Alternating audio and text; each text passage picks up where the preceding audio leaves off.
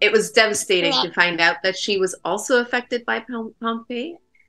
But it was a very, very scary and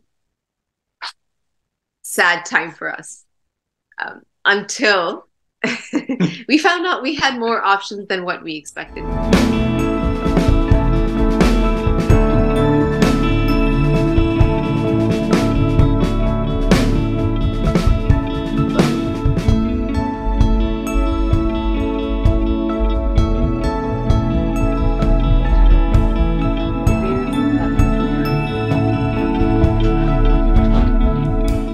The idea of in utero therapy was actually something we had talked about even a few years ago. Well, when maybe we would have to treat Pompe in utero. The disease starts in utero. The disease starts in the fetus. There's evidence that the heart is involved even before the baby's born.